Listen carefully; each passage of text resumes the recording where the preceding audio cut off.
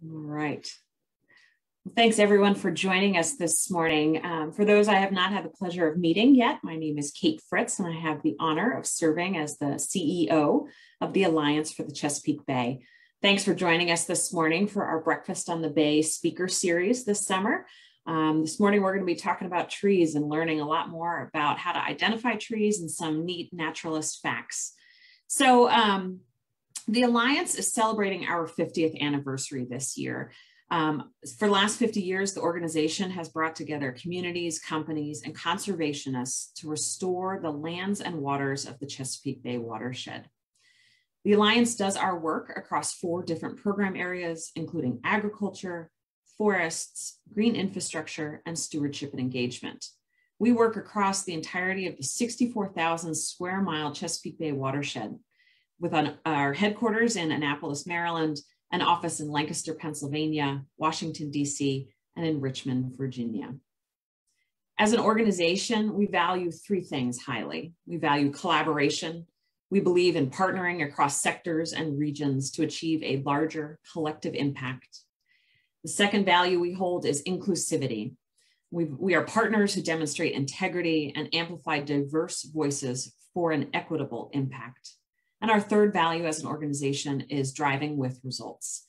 We drive with data, we promote informed action, and we hold ourselves and our partners accountable for measurable impact. So in celebration of our 50th anniversary, we are bringing 50 stories to life this year. Each story features individuals, projects, ideas, places, and partnerships representing 5 decades of restored lands and waters of the Chesapeake Bay. Lauren Souter just put a link to our 50 Stories initiative in the chat where you can check out the work we have been doing over the last 50 years. So if you're joining us on Zoom, we are in a webinar, so you will stay muted, but we encourage you to type your questions into the chat. We will pause and ask Ryan to answer those questions as we go throughout the tree talk. So please put them in the chat. And if you're joining us on Facebook, you can include your questions in the chat as well, and we'll make sure they get to Ryan. So lastly, thanks to our donors who have made today's presentation possible. Our 50 years of on-the-ground work would not be possible without generous donors like all of you. And in honor of our 50th anniversary, our generous board members and donors have provided a $25,000 match for any donation made to the Alliance this summer. And we'll pop a donation link into the chat if you are interested in providing a donation to help the Alliance continue to focus on the Chesapeake Bay and bringing cleaner water across the Chesapeake Bay. Thank you in advance for any donations. So without further ado, I'm excited to introduce Ryan Davis, who is our Forest Program Manager in Pennsylvania. He is out on site in York County in Pennsylvania this morning to do a tree talk and help identify trees and help us learn more about trees. And his videographer today is our Communications Director, Adam Miller. So without further ado, I will turn it over to Ryan and Adam.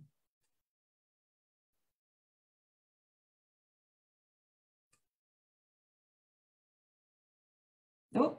I guess we're having technical difficulties in the field. I guess we just lost them. I know they will be back on in just a second.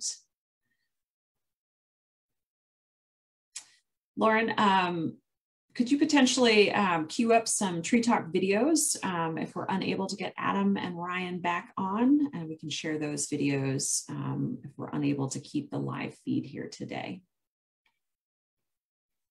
So we've got lots of folks joining us from all over the watershed. We've got Washington, D.C., Warrenton, Virginia, Coles Point, Virginia, Chesterfield, Virginia, Mechanicsburg, Pennsylvania. Welcome all of you from all over the watershed. So those just joining us, we're experiencing a little bit of technical difficulties as part of the challenge of having live events in the field. But we'll see if Adam and Ryan can join us here live again, and we'll hope their data and their connection keep us connected. But we're going to tee up some tree talk videos to play if we don't get them back, but it looks like they're reconnecting here. So just give us a second I think we've all learned a lot about technology over the last year and a half. So no virtual event would be a true virtual without some kind of technical challenge. So Adam and Ryan, are you back on? Yeah, if you can just enable our video. I cannot, but Lauren can.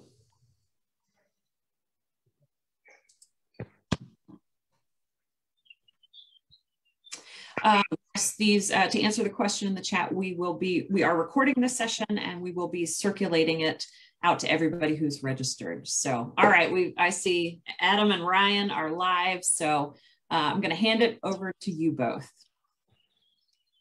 Yeah, just 1 second while we get our camera flipped around here. All right. Okay. We good? Yeah, we are good. Yeah, so there we go. Hey, folks, Ryan Davis. I am our Pennsylvania Forest Projects Manager for the Alliance for the Chesapeake Bay. So what a great example of why shade is important, right? So we're out here. Adam's phone started overheating. We're standing out in the sun. It's only 10 o'clock. It's not hot yet relative to how it's going to get, but, here we are. So where we are, one of the reasons why, it may be a little bit difficult for the technology here, but this is such a cool site. We think it'll be worth it for us to be here. We're in Southern York County. You can probably see behind me all the tree shelters. So this is a riparian forest buffer site that we planted in fall of 2020. So this is actually its first growing season. And as you can see, we already have trees coming out of the shelter. So pretty great. In addition to the fact that we just planted a riparian forest buffer here, there are some super, super cool and unique riparian tree species here. So figured we'd take a look at those, do the whole thing, talk about trees. Definitely feel free to put any questions in the chat and we'll take it from there. So yeah, again, I'm our Forest Projects Manager. What do we do on the forest team? We're kind of all about increasing the quantity of forest cover in the Chesapeake Bay watershed, so reforestation, the quality of forest cover in the Chesapeake Bay watershed, so that's forest management. We have some pretty cool projects where we're helping private forest landowners to manage their woods more sustainably. And then the third is to increase the awareness about forests and their benefits. There are many, many benefits to us as people and to as our entire ecosystems. So on that note, again, reforestation areas, this one right behind me. One of the top things we are doing when we're planting these is actually just putting up shade. The reason why, one of the many reasons why these are valuable around streams is because we are decreasing the temperature in the water.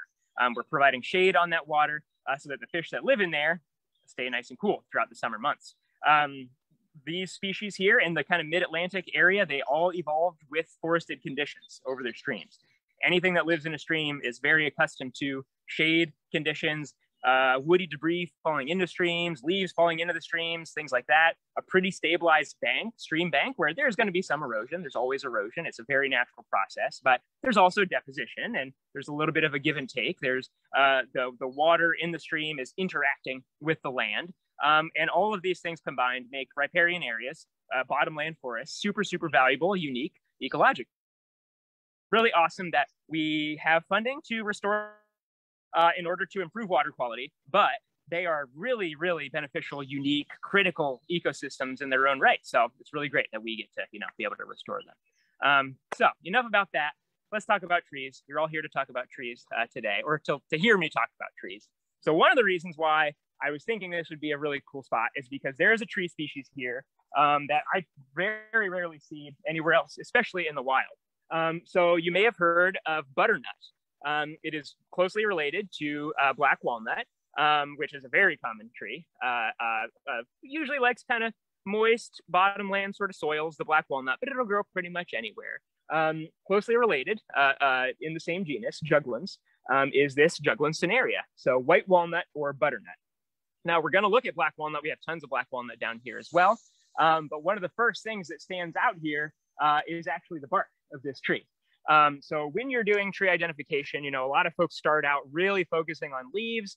We're definitely going to talk a lot about leaves here today, but I kind of like to, you should really look at everything. If leaves are what it takes you to be able to identify it, that's awesome. But then the next step is you should look at the buds, you should look at the bark, you should look at other signs around it so that when you see that in the future, you don't even have to look at the leaves. Which is important because here at least in PA, you know, definitely a little bit different parts of the watershed, but we only have leaves on like maybe half the year. You know, it's winter time, or the leaves are falling, or they're, you know, budding out, you know, about 6 months out of the year. So it's really important for us to be able to know the bark here. If you're doing any forest management, unless you just want to restrict it to the hottest, most humid, nastiest time of year in the summer. About this bark, one of the kind of tools and tricks that it takes you to kind of get good at tree identification is not necessarily kind of learning all this stuff, but just kind of learning how to pay attention, what to look at, what to focus on. So let's look at this bark. And I feel that kind of describing the bark is a good way to, like, you know, start to pay attention to it. So it's very gray in color.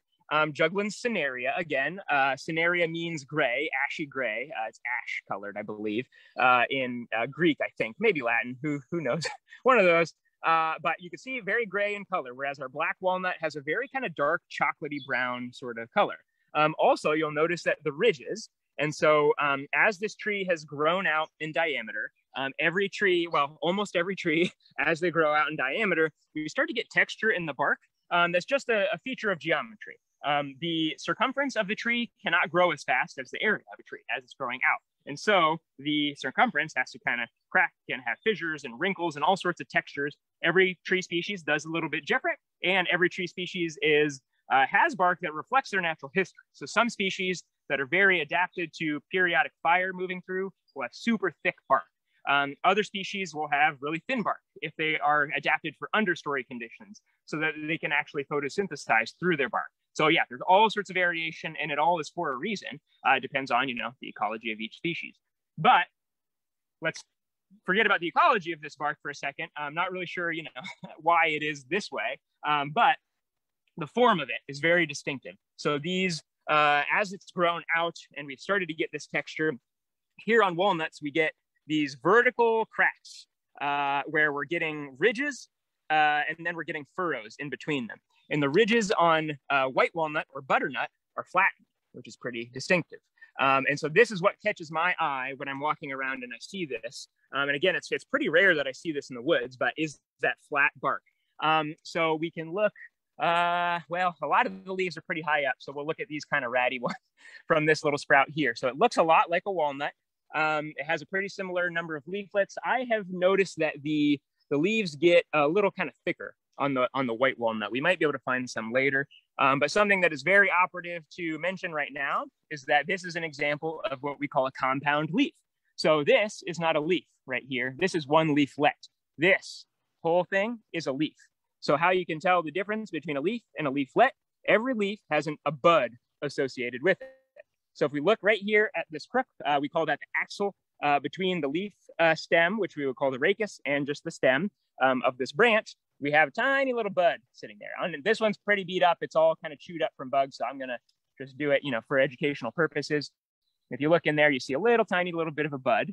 And so that indicates that we have a leaf associated there. If we pull apart one of these little leaflets, and I don't know if we could, you know, even really zoom in that far, but there is no bud right there. So that tells us that this was a leaflet, not a leaf. And we have what's called a compound leaf, where we have multiple leaflets per leaf. We'll look at many examples of simple leaves that just, you know, one leaf per bud. But just like walnut, we have these compound leaves. We do have fruit that I saw earlier. They might be pretty high up and hard for us to get. But they are a little bit more football shaped than black walnut at maturity. So supposedly they are pretty good. One of the reasons why this is so rare is it wasn't inherently a rare species, but there is a fungus, I believe, that affects a canker that affects this species pretty heavily. So it's just not very common anymore. It's just been kind of wiped out by this fungus across a lot of its range. So that's unfortunate because it's pretty good, just like walnut, like black walnut, pretty good quality wood. It doesn't grow as big as black walnut, so that does impact, you know, the commercial, you know, viability of it because, yeah, you're not going to have as much wood, you know, per tree as a black walnut. But there you go. Our first one of the day, our first species. Probably took me 10 plus minutes to just talk about one species, but that is what I do. Do we have, before we move on to the next tree, do we have any questions or anything? No? Great. Awesome. I must have covered it all. Okay, so let's move on here. So we're going to look at a couple different walnuts today. I also want us to look at a couple different rose species today. So here we have a rose. I think most people can pretty much identify just generally roses because of their, ubiquity in gardens, things like that. They also have compound leaves. How about it? So this is actually multiflora rose. This is one of the most notorious invasive species that we have in the East. It was introduced by the USDA for quick soil stabilization and wildlife cover. Whoops, shouldn't have done that. Turns out, the science of ecology, maybe should have been developed 100 years or so earlier than it was. But, here we are. It's a pretty new science. We kind of learned to maybe we should think about the relationships between plants and animals when we're choosing plants or managing animals. We didn't really used to do that at all. We just used to think, wildlife like cover, let's plant this because it grows really fast. And it took over, and now it is an incredibly damaging invasive plant. Millions and millions and millions of dollars every year go into just trying to remove this plant by private landowners, by government agencies, etc. So identification, again, it does look like a rose. We have these pretty distinctive, prickles here that are recurved, like a barb curving back. So those are perfect for getting into your skin or pants and tearing. I actually even have some scars from this plant on me, but not appropriate for the Zoom, their location. So let's look here at this compound leaf. What I like to, so these here are called stipules. So this is a specialized leaf tissue at the very base of this leaf. How I describe these is rabbit ears from hell. I don't know how easy you could see it, but there's these kind of little fringed sort of bunny ears that come up. And we will look at another rose species in a little bit that's native that doesn't have that. So that's why I'm showing that off. Real quick aside about these prickles. They are technically, botanically speaking, they are prickles, not thorns. Thorns are modified stem tissue. Needles are modified leaf tissue, so like a cactus has needles, and prickles are modified epidermal tissue. So if you want to be super annoying at a party, you can say, no, every rose doesn't have its thorns, it has prickles, technically speaking, and tell them I sent you. So multiflora rose, it's called multiflora rose because there are many flowers per stem, multiflora, multiflower. I've actually heard old timers call it multiflower rose. Don't know if that was, a mistake or if that's what we used to kind of call it back then. Multiflora rose blooms a little earlier in the summer, kind of usually probably sort of late May, early June, somewhere in there. And the rose species we're going to look at, the native rose species, is blooming right now, and I'm very excited about it. I actually, when I was walking over to this, saw one. You probably can't see it across the creek over there. There's a big sycamore tree kind of leaning. And I don't know if you can see these very delicate little pink flowers over there, but that is our native swamp rose. Yeah, guess probably can't see it, but that's okay. We'll look at one a little bit closer. Although, yeah, Adam will have to walk into the wetland a little bit in shorts, but it's okay. It'll be worth it to see this really cool species. Okay, so multiflora rose. Let's just keep moving down the line here.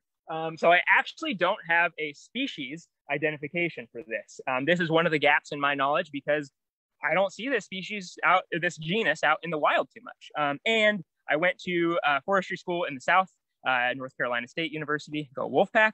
When you move out of that region where you learned all your botany and everything, then you have to kind of catch up. We only had one buckeye species down there, painted buckeye, Aesculus sylvatica. I think this might be red buckeye, but don't want to misidentify it. So we would just call it Aesculus buckeye. Now, buckeye is a really cool plant because it has both compound leaves where we have, one bud right here and then one leaf. But this is held differently. So this is what we call palmate formation. So just like the palm of your hand, where we have one central point and all of the leaflets are arrayed out from there.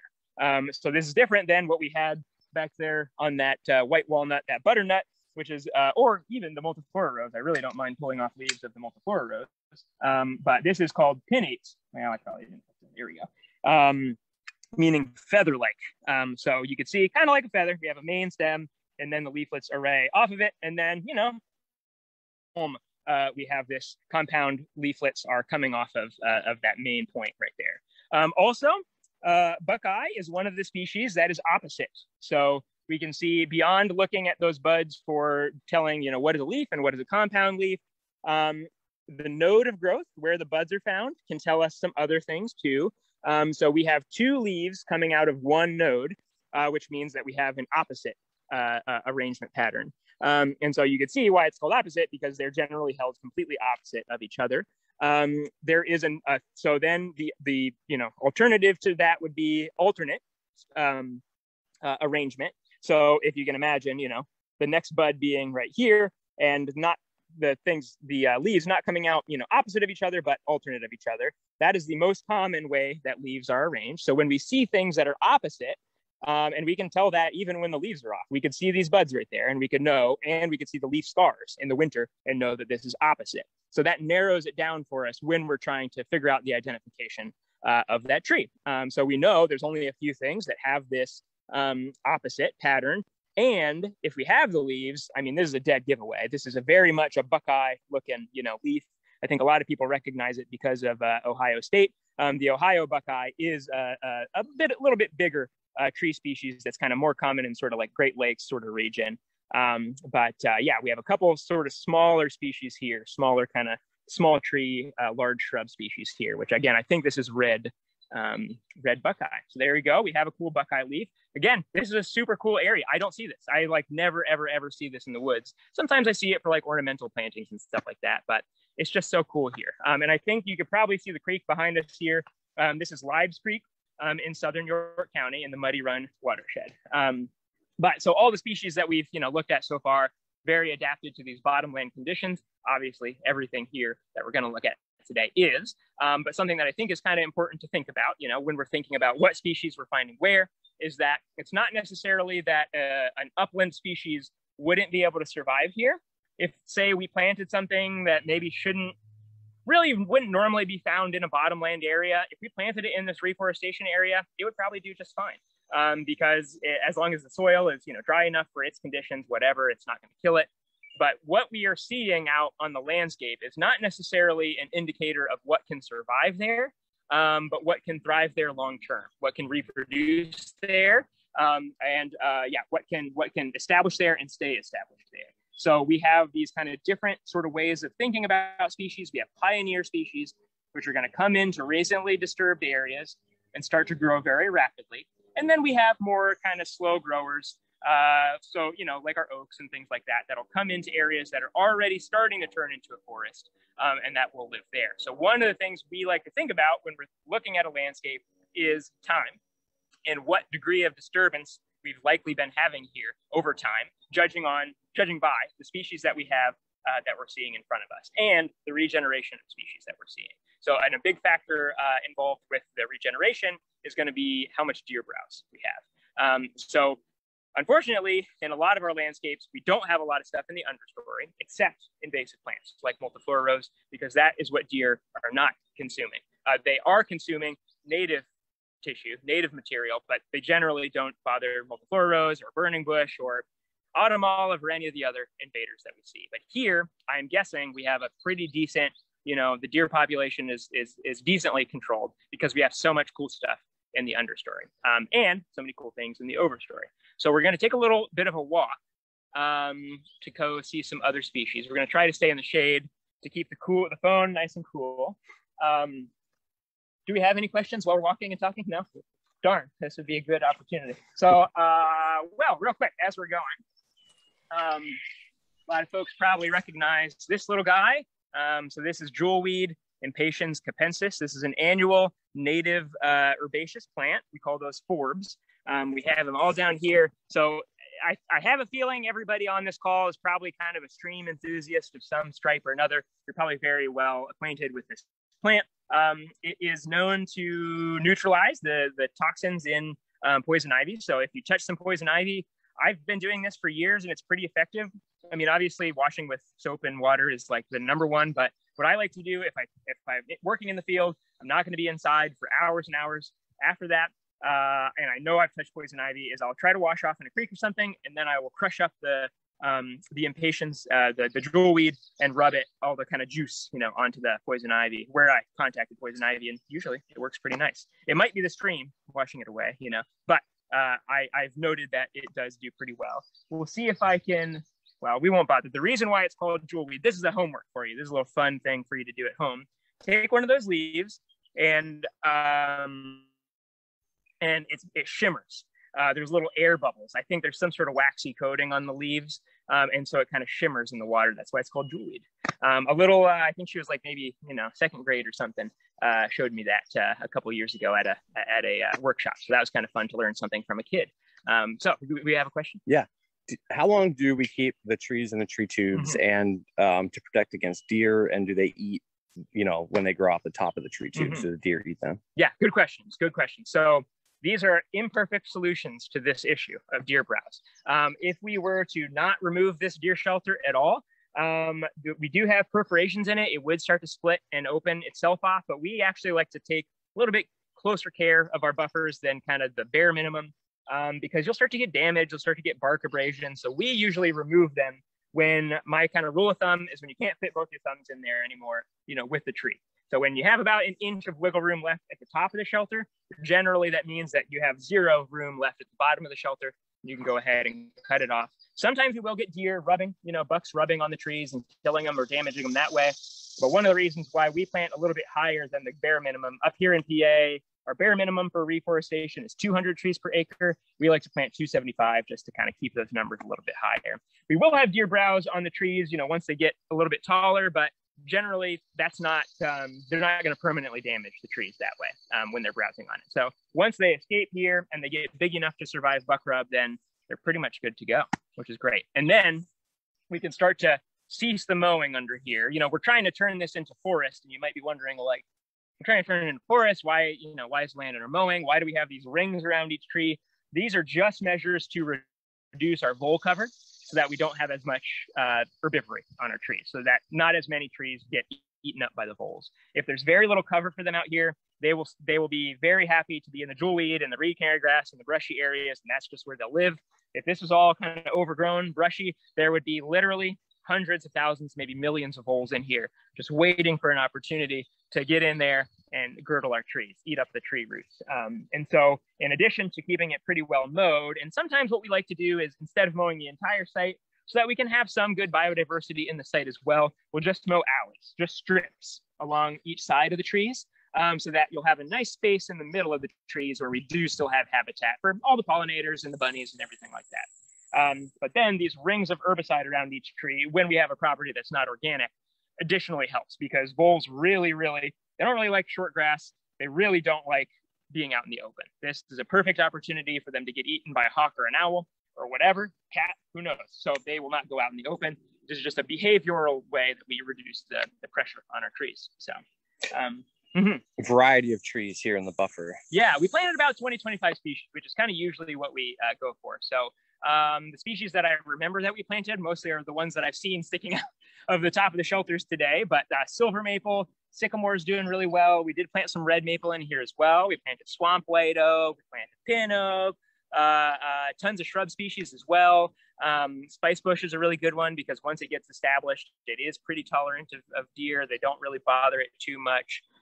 All sorts of stuff. So we really focused on pollinator friendly species here because that was one of the objectives of the landowner, but we usually do that pretty much anywhere. We just pack it full of nectar producing, pollen producing species so that while we're restoring this area to be a forest to restore the stream, we're also providing for the pollinators too. Just a couple little choices that we make can make it better for multiple things while we're at it. So hopefully that answers that. Okay. As we're walking, Ryan, we have a question from Annapolis. The leaves at the tip of our oak trees look dead, but the rest of the tree seems unimpacted. Can you speak to what might be happening? Is it potentially cicadas? Yeah, that was what I was thinking, because I've noticed that too. We actually didn't get a huge outbreak in Lancaster, but I've been in other parts of PA where they have had decent outbreaks. And yeah, you see that kind of flagging. So where the very tips of the leaves. So let's say, here this red maple jumps. So basically, I'm imagining what you're describing is, say, right here, it's kind of broken, and then this is all brown. So I would actually, if you take a look at the stem, you can see where the cicada damage is, the slit that the female has made, and the little holes where she has deposited her eggs in there. And I've actually heard, I haven't tried to do this, but maybe if you're there where you've had literally billions of cicadas, you can try this out. I didn't want to do it up here because we didn't have that many. But I've heard that you can take that off and kind of shake out the eggs to look at them. So that might be kind of cool. I shouldn't have let that go. So that is what I anticipate that might be, although a lot of our oaks are not really doing that well right now. You know, whew, that's high for a little guy like me to jump up to. Yeah, a lot of our oaks, especially in urbanized areas, are not doing very well right now. So it might be, there's kind of a cocktail of factors that could be, you know, affecting those trees. But yeah, in more urbanized areas, there, especially white oaks, I've heard, are kind of just starting to die. When we kind of think about climate change and how species move around and how things change, a lot of it with tree species is less one independent factor and more a bunch of factors combined. So all this humidity might be increasing, you know, fungal diseases in, say, the oak genus. Then all the heat is causing water stress. Then, you know, it's really cold at different times of year and warm, and so like all these different factors and the pests and the native bugs and everything combined, they can start to kind of, you know, just be the straw that broke the camel's back. So hopefully your tree doesn't die. Hopefully it is just that one stem. But I've been hearing from kind of arboriculture friends in kind of the sort of the DMV, if you will, that they're starting to see mature trees just kind of dying. So pretty scary. So anyway, let's talk about nice stuff. So so this year's red maple, great species to learn because this is the most common tree species in the Chesapeake Bay watershed. Number one, right here, red maple. That is because it is super, super, super broadly tolerant. It grows really fast, and it does this interesting thing called mesification. And so it's kind of part of what I teased a little bit earlier about what we're seeing on the landscape is kind of a factor of time and of all the interactions of the species that we're seeing. So first, let's talk about the identification, the natural history, and all that stuff, you know, of the red maple. So this is another one of those opposite species. So we can see here at the very tip, you know, we have these leaves are held opposite of each other. We also have simple leaves where we don't have clearly a compound leaf at all. That's the little leaf right there. Now, there's a bunch of different maple species. We have red maple is the one that has these only 3 lobes. Sometimes it'll get little tiny lobes down here, but 3 main lobes. So if you want to remember that, red, R-E-D, red maple. There we go. Also, red maple has something red on it pretty much all year round. Oops, lost that leaf. So you can see the petiole here, which is the stem of the leaf tissue, is reddish. The samaras, which are the fruit, you know, those little helicopters, those whirligigs, those kind of have a reddish tint on them. Obviously, the foliage is red in the autumn, and then in the spring, the flowers are red. So there you go, red maple. It's red maple for a reason. So beyond the fact that it has these 3 lobes, kind of looks, you know, people have said like a cat face, you know, in kind of profile here where, you know, we have the little ears and then I guess sort of the, you know, the head. But everyone knows what a maple leaf looks like, right? So this is the one that only has the 3 lobes. Let's see what else we can see on this guy. I do not see any samaras right now, but let's take a peek at the bark. So you won't be able to see this, but red maple at the very tops of the trees, just like everything, is very, very smooth. But you can, as you kind of look down, you can kind of see the different bark structures that it will have at different ages. Red maple to me is one of the more confusing ones to identify by bark because it has so much variation in the bark. You are very rarely going to see 2 red maples that look exactly the same, even if they're the same size. There's just a lot of variation. But generally speaking, we do still have these vertical cracks that are less kind of ridges and furrows and more sort of cracks where we have these sort of sheets that kind of come off. Red maple is very brittle. So if you find one of these, you'll be able to tell it by the leaves, but let's say it's the winter time, where I actually run into this, I'll just leave it in there, is when we're tapping sugar maples in my in-laws' place. Telling the difference between a red maple and a sugar maple in the winter is pretty hard, but you're tapping maples in, February. And so we need to know what it is in February. If you were to push on the bark like that of a sugar maple, it would be super rigid, but the red maple is super easy. I promise I'm not just like, don't have superhuman strength. It just is very brittle and will snap really easily.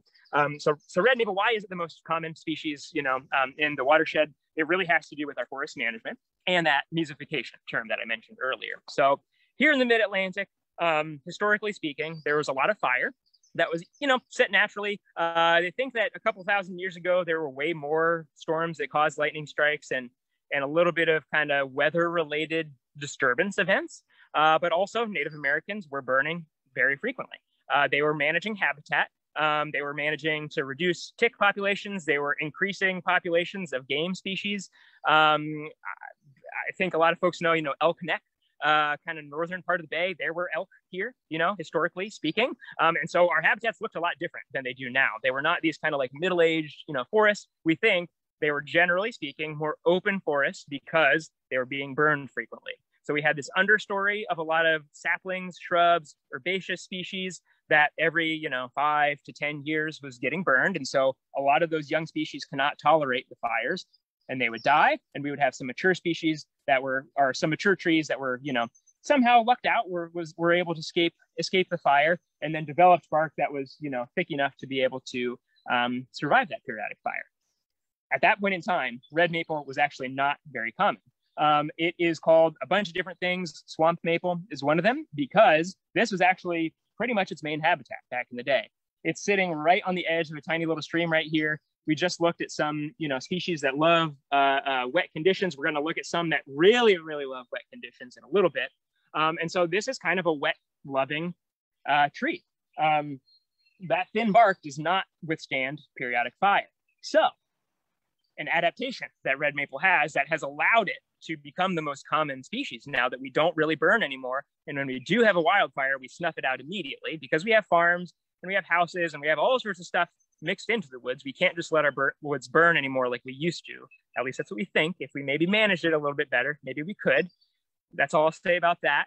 But what red maple does, and this is just fascinating to me, because the landowner is doing an excellent job managing this and mowing it. Can't really see leaf accumulation on the ground, but if you are walking in the woods in the autumn and you're crunching on leaves on the forest floor, you're not stepping on red maple. You're stepping on oaks, probably, maybe hickories, maybe some other species. Pay attention in the forest floor, especially when you find, a maple. They will all be laying very, very flat, and they hold moisture really, really well. If you brush away some leaf litter that's all maples, it's going to be pretty damp, even if it hasn't rained in quite a while. Whereas the oaks, it'll be a lot drier because they have so much texture, right? They're very 3D. That's why they're more fun to crunch on when you're walking in the woods. These are just flat. So these leaves don't carry fire in the same way that oaks do. And oaks are adapted to carry fire. They want to carry that fire because their acorns can germinate way better in conditions where we've had a fire come through. They need a good bit of light. We call those shade intolerant. So they will grow for a while and they'll survive for decades in the understory that's pretty shaded, but they can't really become full mature trees. They can't grow very well unless they have a decent amount of light. Red maple is what we call shade tolerant. It doesn't really care about shade. It'll grow a little bit slower in the shade for sure, but it'll grow happily in the shade. And its strategy is to move in and tolerate the shade, and then eventually put up so much shade itself that it is suppressing the other stuff around it. And one of the ways, again, it does that is by reducing the amount of fire that can be carried by its own leaves. I just think this is fascinating, that just the physical structure of the leaves is part of the evolution of the species, the adaptation of the species. So super, super interesting. Now, again, okay, why does this matter? Why would you want wildfire, all this stuff? So again, for oaks, for hickories, for a lot of other species that are super important to our ecosystems, and we can even think like longleaf pine in Virginia was incredibly fire dependent. That was more of like a 1 to 3 year period of burning. So when we don't have fires anymore, when we're not clearing out the kind of intermediate, competition, the smaller trees and shrubs and some of these red maple seedlings coming in, then we're going to start losing oak regeneration. Not immediately, but there's just going to be less every year. Eventually, you need regeneration or you're not going to have adults, especially for things like oaks that take 70 years till they can start to produce acorns themselves. So we are actually kind of on the verge of a complete sort of crisis in our forests right now, and it's due to a lack of management, a lack of sustainable management. Not just managing, meaning cutting down some trees, or just attacking those invasive plants, but kind of everything, managing the woods completely to try to restore some of these historical disturbance conditions that a lot of species really rely on. Not just the trees, but a lot of bird species need that, early successional habitat. Elk, for instance, rough grouse, tons of stuff need those early successional habitats. Right now, where we're at is we either have things that are not forest, like a farm or a neighborhood or whatever, or a forest that's about 80 years old, because pretty much everything was cleared in kind of the sort of early 1900s. So if our entire forested landscape is like maybe 80 to 120 years old, we don't have as much diversity as we really having to build resilient ecosystems. Okay, so gotcha. Okay, well, we got to go look at some cool stuff then. Yeah, I can kind of, we were joking about it, like, okay, how many trees are we going to look at today? We probably could have just stood still at one tree and I could have just talked. So I apologize if it's been, a little boring. But this is kind of, this is what I do. I get way too excited. So let's take a peek at our black walnut, since we looked at our white walnut this morning. So Juglans nigra is our black walnut. Super common species, not as common as, red maple, but super common. Really loves these bottomland soils. It grows a lot bigger and it has a much bigger crown. It's kind of renowned for being a large crowned species.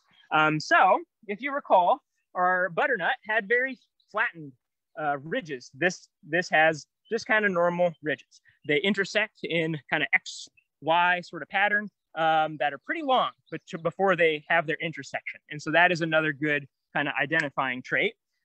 Things like, tulip poplar will also have this XY pattern. A bunch of hickories will have this XY pattern. But with black walnut in particular, it has this kind of dark bark, but if you peel a little bit of that bark away, that is like super black walnut, kind of chocolate brown color. So yeah, black walnut, Juglans nigra. Obviously really important timber species. This is like kind of one of the top ones right now consistently for timber.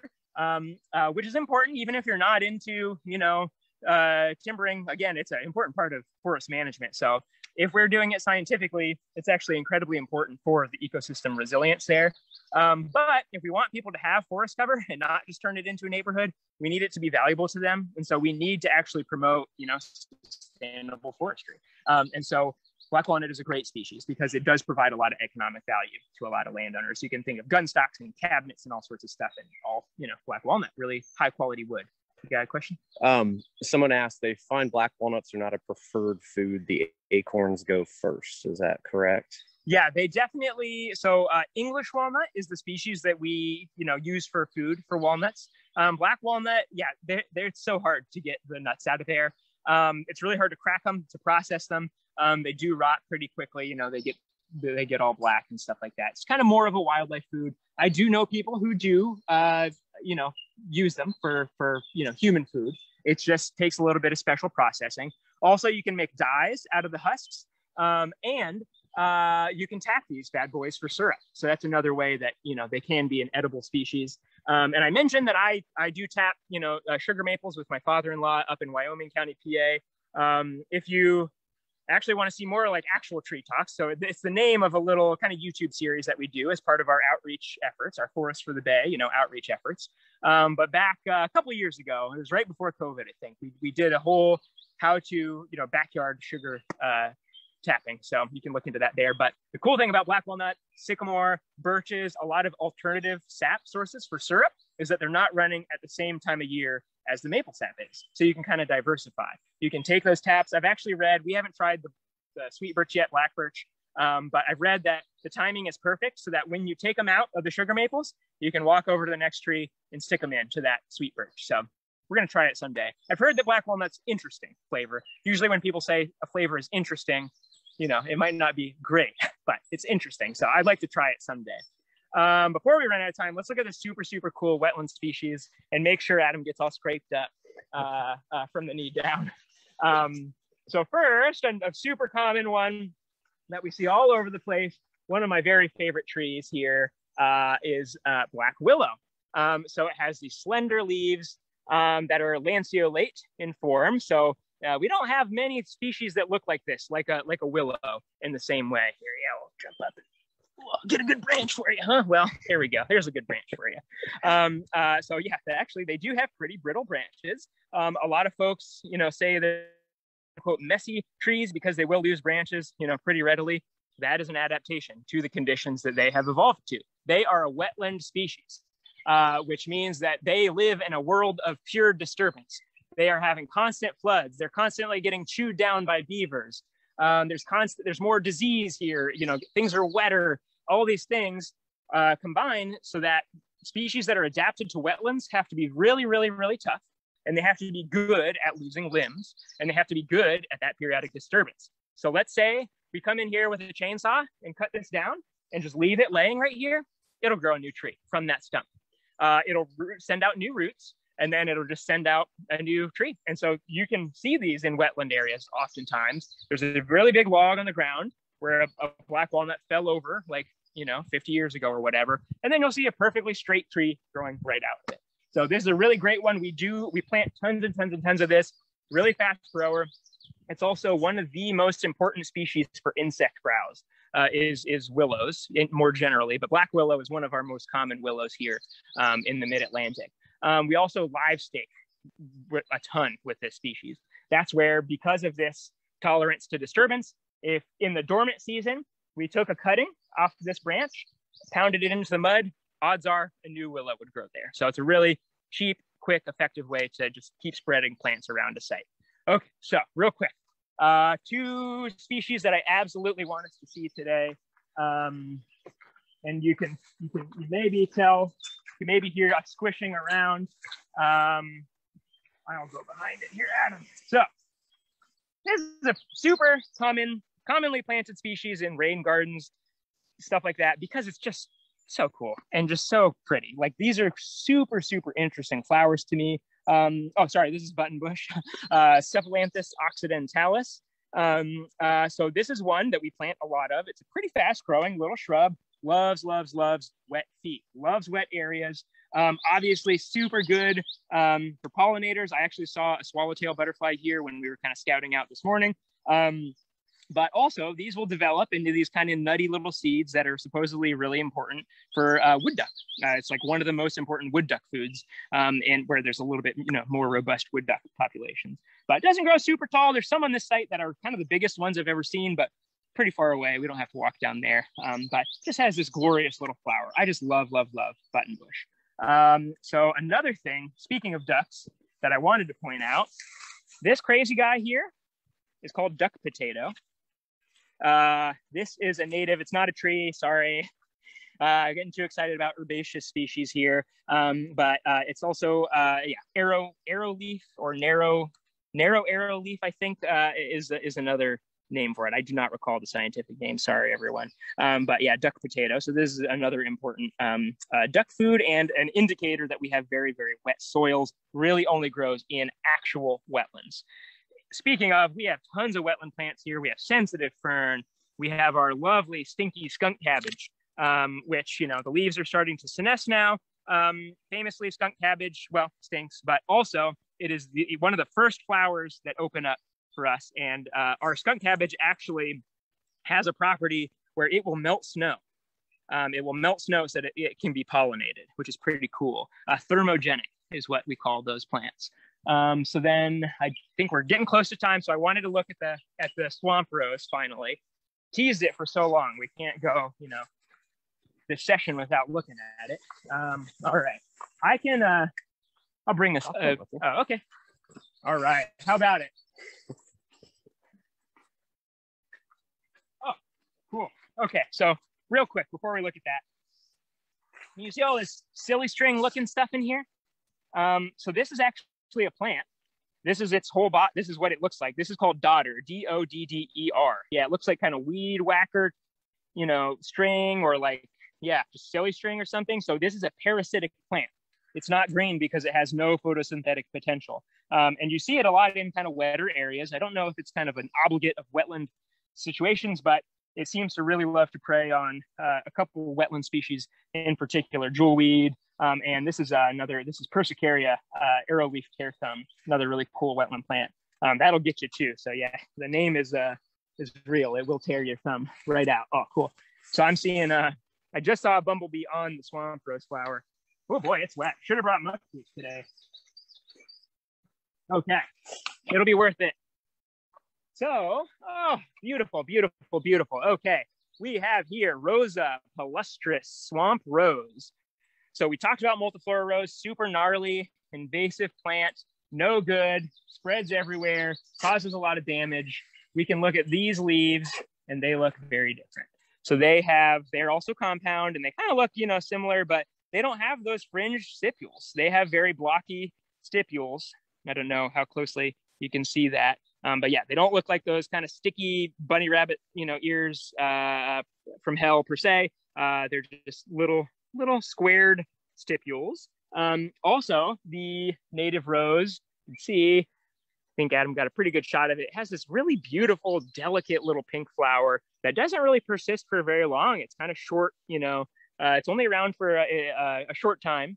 So that kind of makes it even more special to me. And we can see the fruits here are a lot bigger. So these fruits are only maybe halfway grown as far as their full size, and they're way bigger than multiflora rose will be at full maturity. These hips or achenes are actually way bigger in the swamp rose. Okay, finally, one last thing. You can see you don't really have those huge, stout, nasty, just take a little bit of a branch here, those nasty prickles on here. We do have 2 barbed prickles that are a little bit thicker, but they are just at kind of nodes. You can see there. So the whole stem isn't completely covered with these. They're a lot smaller and slighter than the multiflora rose, but we do have 2 that curve down. We have a couple other native rose species that just have very straight needle-like prickles. So that's how you know. Okay, there we go. So we're pretty close to time. Does anyone have any other questions or anything while we're here in the wetland? It's very humid. It's even more humid in here, I think. Yeah, we don't have any more right now. Cool. Awesome. Great. Well, yeah, we got 5 more minutes. I don't know. What do you think? Do you wanna...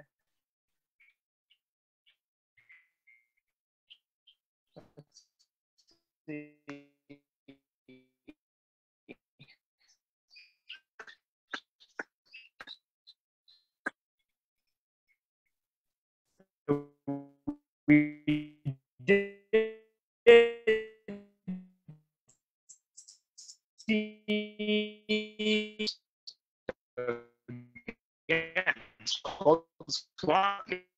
for a reason. It can withstand pretty wet conditions.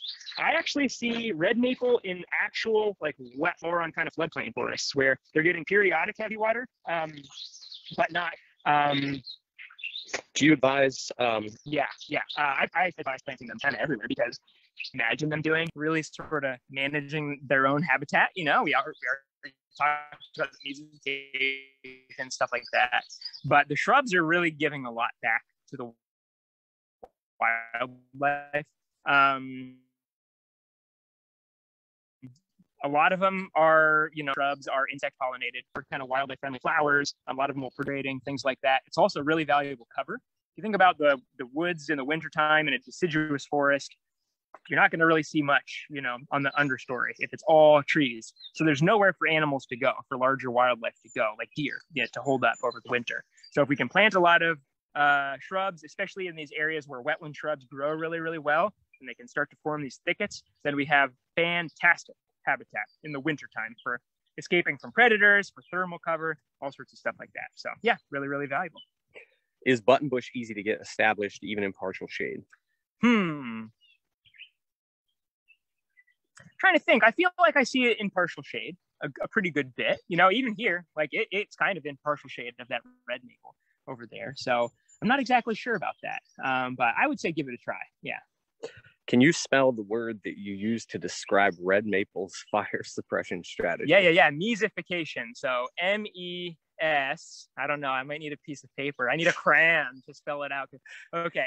Mesification. So MESIPHICATION. I did not just win this crypt spelling bee. Yeah, I think that's probably, I have a really hard time. I have to write words down to be able to spell them. But basically mesic means middle, not dry, not wet, kind of right in the middle. And then, ification. So it is turning a forest from a xeric system, a dry system, into more of a mesic system. So that's where that mesification comes from. Gotcha. So yeah, Google it. Have Kate pasted it here in the chats. MESOPHICATION. I said an O instead of an I. Oh man. Don't tell Craig, my supervisor. Those are all the questions we have right now. Any more questions?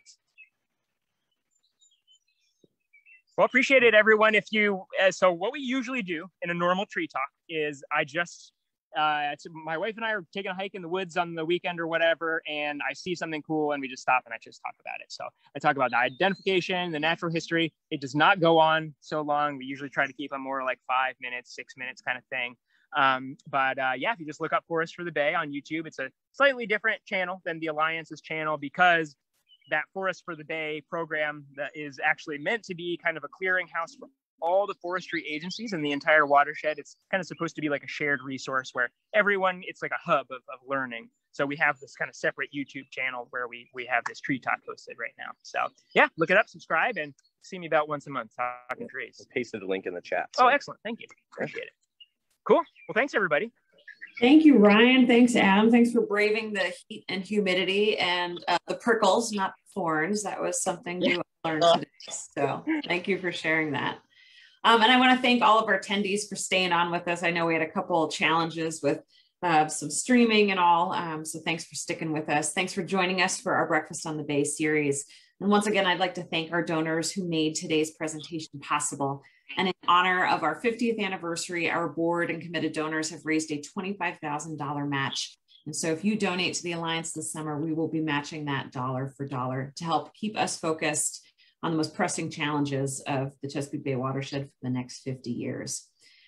Be sure to check out our other Breakfast on the Bay talks. We've got a lot more coming up this summer with around the watershed. So please check out our website and join us again. So thanks again for joining us, everybody, and have a wonderful Thursday.